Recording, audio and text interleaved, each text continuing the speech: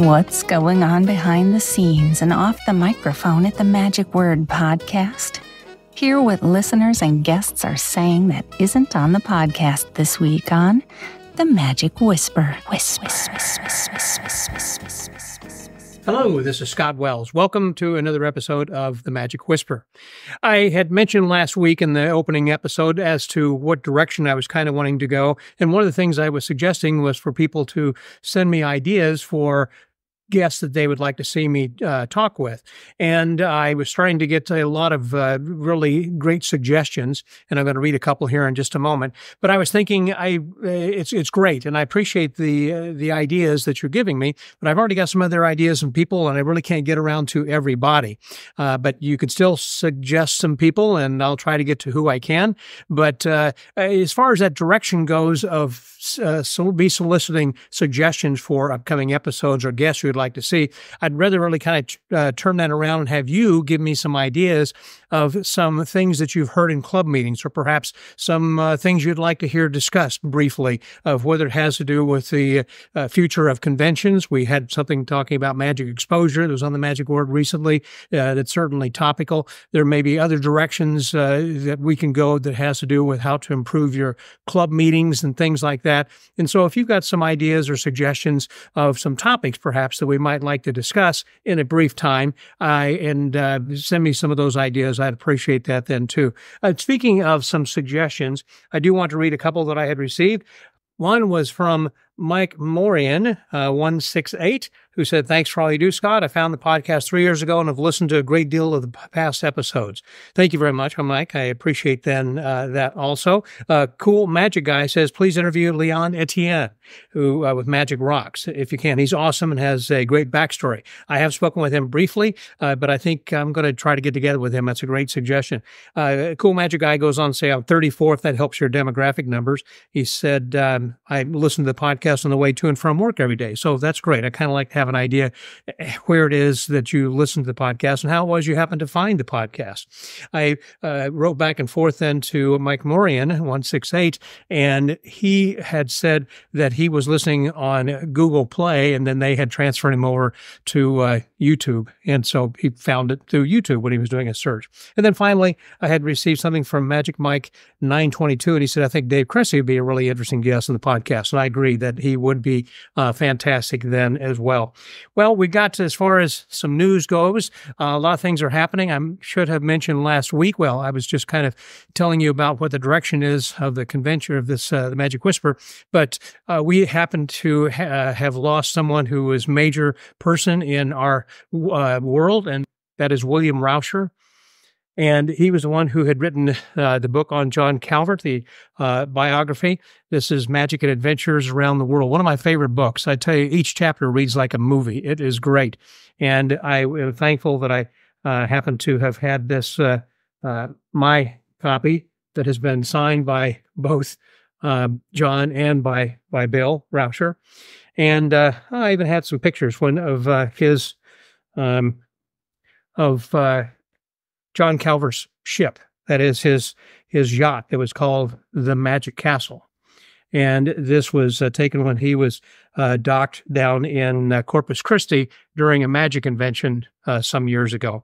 Anyhow, that tells you a little bit about, but Bill Rauscher was an Episcopal minister, and so he died at the age of 91, and he was on July the 3rd, and has written several books. He studied the intersection between religion and parapsychology. Very interesting man, and we'll mourn his loss. So a few other things that are coming up as far as in the news. We've got some conventions that are coming up right now. We just completed the IBM convention, which was in Tacoma, Washington. I haven't spoken with anybody yet about the convention. If you got something that you want to jot down and send me an email, perhaps, of telling me your impressions, that'd be great. I'd like to hear what you had to say if you attended that convention. A couple of other ones that are coming up on July 23rd through 25th. That's going to be the Magische Sternfahrt in Saalbach, Austria. Another one, July 23rd through 26th, is FISM Europacongres. Europacongres, okay? I can't pronounce that. In St. Vincent, Turin, Italy. July the 28th through August the 1st is the Fellowship of Christian Magicians International Convention in Duncanville, Indiana. And then July 31st through August the 3rd will be Abbott's Get Together in Colon, Michigan. I will be attending that and be giving you some daily updates from there on the Magic Word podcast. And then, of course, I'll be going from there to Las Vegas because August the 4th through the 7th will be Magic Live in Las Vegas there at the Orleans Hotel. So there's a few things that are coming up. We'll be talking about some other conventions in the future that will be coming that as well. Speaking of coming up, I've got Cody Clark, who is on the spectrum of autism, and he's a full-time professional magician, and he's going to be my guest this week on the Magic Word, and I will play you just a quick clip from our conversation then right now. Well, I am thankful to be headquartered in Louisville, Kentucky, where I'm born and raised for many reasons, including the big magic legacy, one of the best SAM/IBM ring/assemblies in the whole world, not just the country. And Louisville is central to both the Midwest, so I can get as far up as Chicago, and the South, I can get down as far as Atlanta. Summer, it tends to be libraries, but during the school year, I do school assemblies, I do colleges via the APCA circuit, and a lot of your disability advocacy conferences, adult daycares, therapy centers. I would say, in short, education is my niche. But it's been a good niche because education is so multifaceted that there's always a new lane to go down. I think this is going to be an inspirational conversation, and you will enjoy hearing what Cody has to say. So come back later this week and listen to the magicwordpodcast.com episode number 843. I believe it is. And then also I want to suggest that if you would send me a photo, if you've got a picture that you can take, like of making this image, kind of holding your mouth to your lips like this, I can post this so I can have one kind of like this we have then with Gwen Auger, who had sent this one to me. Thank you, Gwen. That looks fantastic. Also, as I said, if you would just leave your comments, I would appreciate that. If there's some way that you can give me a 5-star review on whatever podcast platform that you use to listen to podcasts, that'd be great. And also some positive comments would be good then as well. And as I mentioned, you could use SpeakPipe to leave a voice message, and then I could post that over here and let people hear your voice here on the Magic Whisper. So again, the direction I still kind of like to go, I'd like some suggestions on where you think I should take this. This is going to be something topical and a little bit different than what we do on the Magic Word podcast. So I want this to be things that people talk about when we're on the phone. I speak with magicians all week long, and also I have different people who are going out on lectures. I book a lot of lecture tours. Currently, I'm working with Ari Phillips, who I will next week tell you about.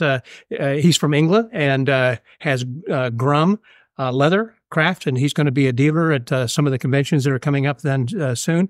And so I'll give you his tour schedule. Then following that is going to be Losander, who's going to be lecturing across the country, and I'll give you his lecture tour schedule then coming up too. So if you would like to see either one of those and you haven't heard yet from your club whether or not that you're going to be hosting them, drop me a note and I will be glad to try to see if I can get your club to host one of those lectures then as well.